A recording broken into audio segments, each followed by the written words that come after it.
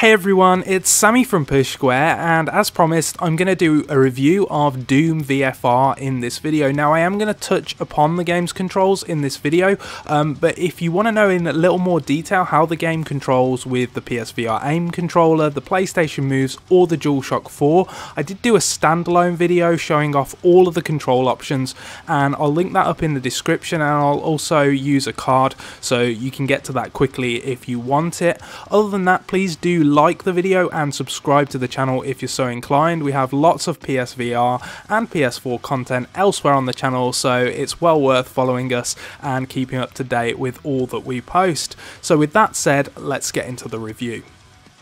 Okay, so Bethesda really are the good guys this Christmas, aren't they? Like, after coveting controversy last year with its controversial review code policy, the publishers really recaptured the adoration of gamers this holiday by supporting fledgling new formats like the Nintendo Switch and of course PlayStation VR.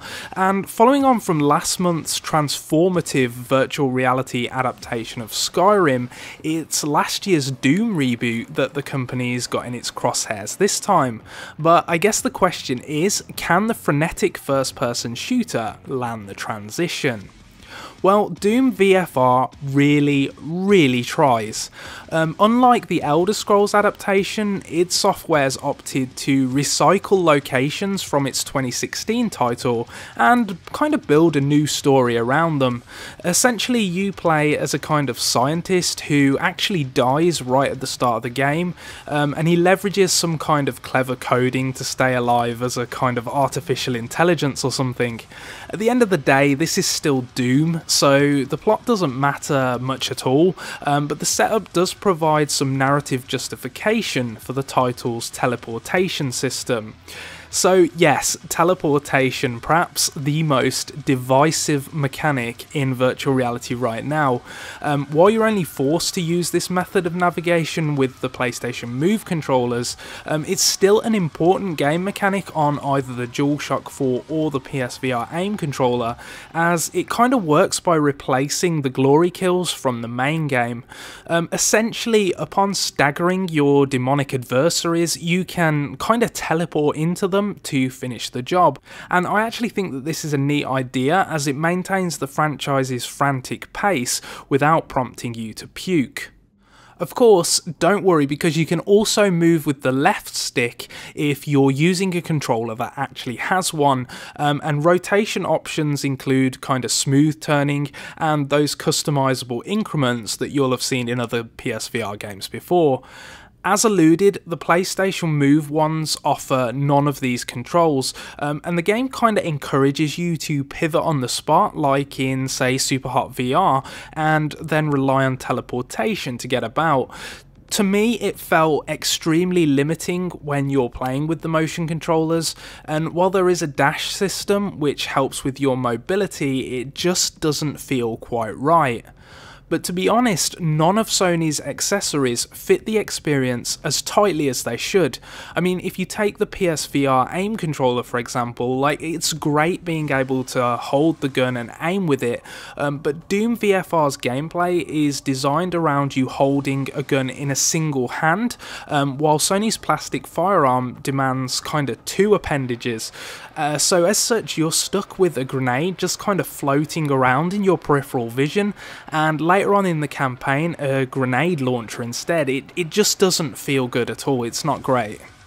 So what of the DualShock 4 then? Well, you get all of the control options of the PSVR aim controller, but targeting is instead mapped to head tracking. This works absolutely fine, but it means that both of your weapons are locked to the centre of the screen, following your vision around like they're protruding out of your neck or something. The thing is, the game is fully playable with whichever controller you choose, but I'd be lying if I said I felt truly comfortable with any of them. And that's honestly a shame, because Doom in virtual reality is just about as mental as you'd expect it to be. The sense of scale isn't quite as grand as other games, although coming face to face with cacodemons is pretty bloody cool, but instead the title impresses through its thrilling sci-fi setting.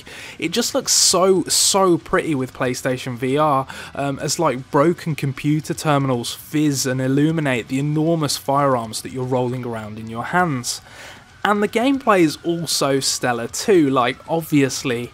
Despite the transition to virtual reality, this is the same destructive gunplay that you'll remember from last year's campaign, with superb weaponry and awesome alternative fire options. The teleportation glory kills feel good with PlayStation VR, and they help to maintain the intense sense of speed of the series without going too over the top. It is quite an overwhelming experience at times, but I was able to play comfortable in 2-hour sessions. But unfortunately, it'll only take you a couple of these sittings to actually beat the game, as it is rather short. To be fair to Bethesda, it's priced the package accordingly, and multiple difficulty tiers as well as an array of collectibles at least give you a reason to run through it twice.